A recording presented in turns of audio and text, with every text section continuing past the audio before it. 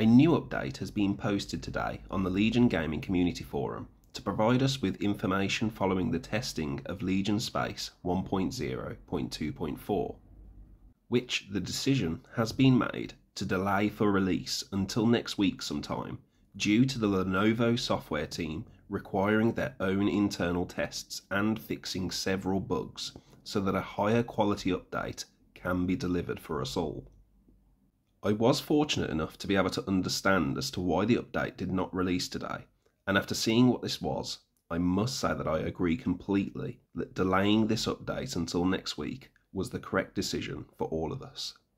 The forum post also covers all of the fixes and updates that you can expect to see in 1.0.2.4 when it releases next week, and if you want to see how the update works, please check out my video on the new Legion Space, which is linked in the description, where I go over all the new features and additions from my own early access testing. The forum post also goes into detail reaffirming future space updates being evaluated by the Legion team that we can hope to expect in early 2024. If you would like to learn more about these new features in further detail, please check out my video also listed in the description, as I won't be covering these again here.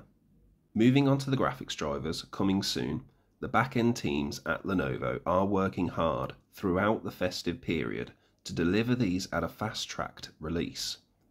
It is mentioned that it could be the case we receive another beta graphics driver, which if this releases, I will be sure to keep you updated regarding this on the channel. We currently have access to the 7th of November beta graphics driver, which I'll leave a link to in the description, which I have been personally using with no issues so far, with games tested and played. You can also check out my video on how to install custom AMD graphics drivers for the 780M chipset and 7840U hardware if you feel like trying these out at your own risk. Just a quick update today, as I know many of you are excited for the next Legion Space update for the Lenovo Legion Go to address dead zones and other features included. But the update, I can promise, will be worth the wait for when it releases sometime next week.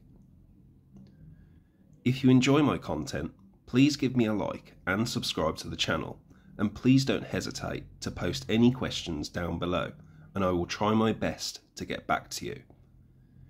Merry Christmas, have a wonderful day, and I'll see you all later.